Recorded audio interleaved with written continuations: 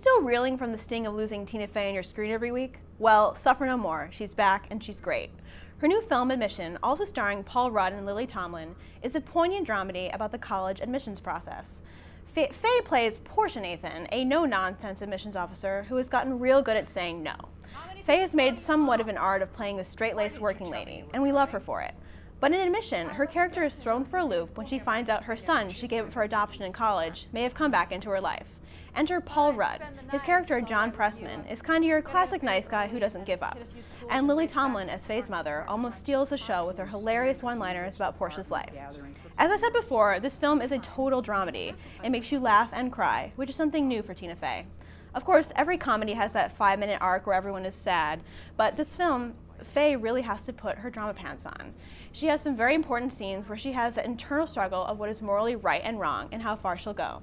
Surprisingly, this is the first time Faye and Rudd have been in a movie together, and they have wonderful chemistry, which is just a testament to what fantastic actors they both are. Not to mention the rest of the cast, which is phenomenal.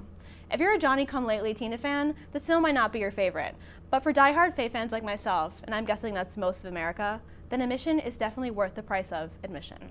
And I want to jump in right away by saying, you know, I came into this film with an innate Tina Fey bias. Me too.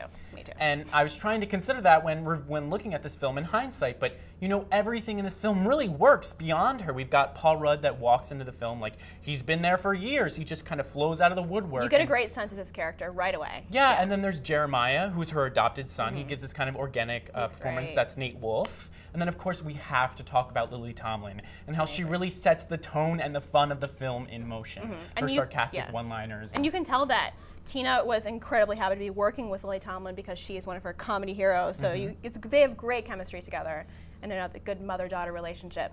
Also, I like that Michael Sheen is in this film as Tina Fey's long-term boyfriend. Yes. You get a little bit of 30 Rock, Wesley Snipes, it was really Liz Lemon relationship. Yeah, so it's nice to have them back together because I love their dynamic that they have.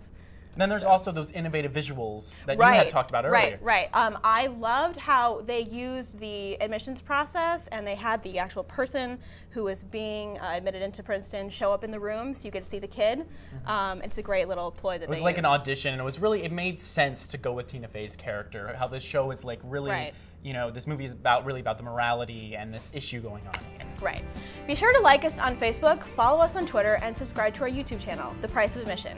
We welcome all your comments and to come back and check out our other reviews. Thanks and have a good day.